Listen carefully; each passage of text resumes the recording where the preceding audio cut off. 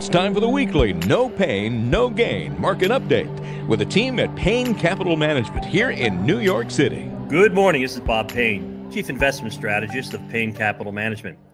This week marked not only the longest bull market in history, but also the best ever. The current bull run, which was born on March 9th, 2009, has soared 472%, topping the second best return of 450% set in the bull market from 1949 to 1956.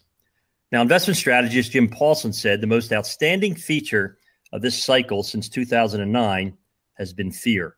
To the point, he's referred to this bull run as a bearish bull market, one that keeps the market from getting too far over its skis, since everyone fears a bear market is imminent.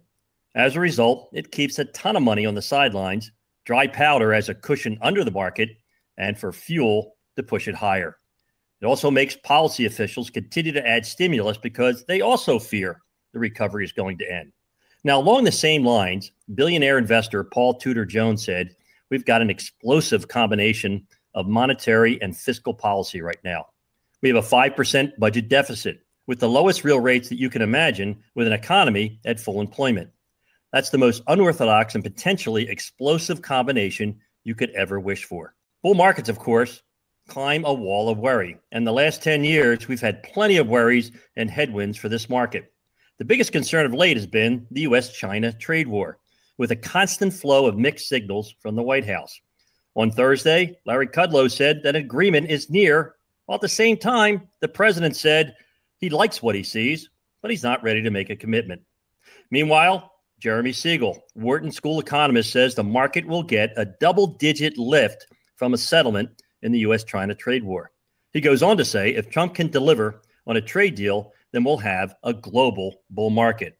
Otherwise, he says we're going to just muddle along, since stocks are selling at 19 times this year's operating earnings, which isn't cheap, but also not expensive for the interest rate levels that we're at. Okay, perhaps Dr. Siegel is right, and we just muddle along. Sounds kind of dull to me. But for today, hey, let's celebrate the new bull market record. And always keep in mind the old trading adage, never short a dull market.